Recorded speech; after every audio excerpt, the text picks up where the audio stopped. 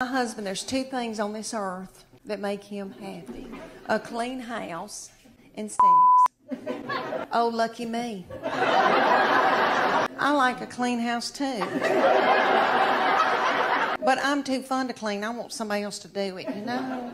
So to make my husband happy, I got to where I would just pour bleach in certain parts of the house. And so when he came home, he'd smell it and think that I had been cleaning. It worked for a little while, and then he caught on to it. And he said, if you'll have sex with me twice a week, I'll get you a maid. No. And then, well, if you don't start taking care of my needs, I guess I'm going to have to get a girlfriend. I said, oh, dear Lord, say it's not so.